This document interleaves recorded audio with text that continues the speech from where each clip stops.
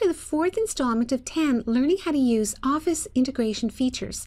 In this tutorial, we'll be using Office 2016, but these techniques will work back to Office 2007 with some slight differences in ribbon menus, dialog boxes, and Smart Tag options. In this tutorial, we're going to learn how to use Word to create an Outlook signature. Let's begin.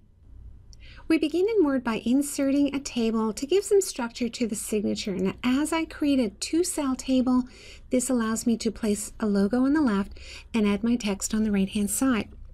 So I'm going to insert my logo, size the logo down, adjust my column width, and then insert the text that I want in the signature.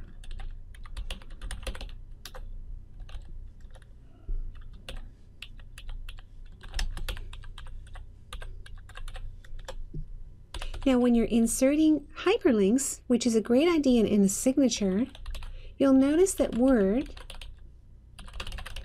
automatically turns them into hyperlinks if it recognizes it as a web page. So that's kind of nice. And then I can go ahead and adjust the fonts, the attributes, make it larger, smaller, apply bold, and so on. So I'm just going to make a few changes here.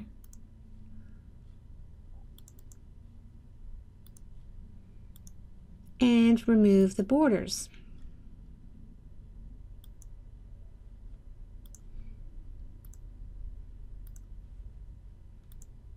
Now, that's just one signature, and I've saved this file so that I can maintain a series of different signatures. Some will be more complex and have more detail based on the type of message I'm sending.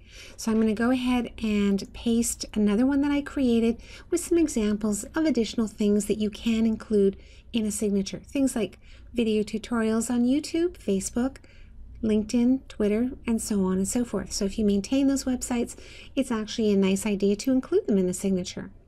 You may also want to apply a hyperlink to the logo itself, just because people often expect those to be hyperlinks. So you would click with the right mouse button on the logo, click hyperlink, create the website link,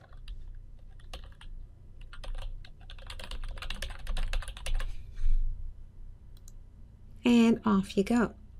We'll see how this works in the signature once we copy and paste it into Outlook. I can make this column a little narrower. It doesn't need to be quite as wide. And this one as well. Now, saving the file, I'm ready to copy and paste both of these, creating a signature for each of them and using them interactively with the messages I'm sending. So I'm going to select and copy the first one. I've already opened up a blank message window. It's just as easy to go in here through the signature button on the ribbon to create the next signature. So I'm going to click New, create a name. This one's going to be called Business Simple Logo. And as you'll see, when I paste, that's going to go into the signature window down below, ready for me to use on my message. So as I click on the drop down under signature, there it is. So now let's add the next one back here from Word and taking it into Outlook. Signature, signatures, and again, business, expanded logo.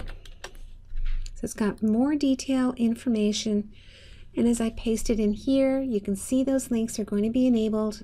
Clicking OK, and then expanded logo is the next one. You can actually toggle back and forth from one to the other, and when the person receives the message, they'll be able to click on it directly. You can test the links by holding the Control key down on the link, and it will launch in a browser window. So that's how you create signatures in a Word document with enhancements that would be a little trickier to create within the Outlook window. The signature dialog box really isn't that sophisticated, as you can see. You can get pretty creative as well. So thank you for watching, and stay tuned for our next video tutorial in this Office integration series.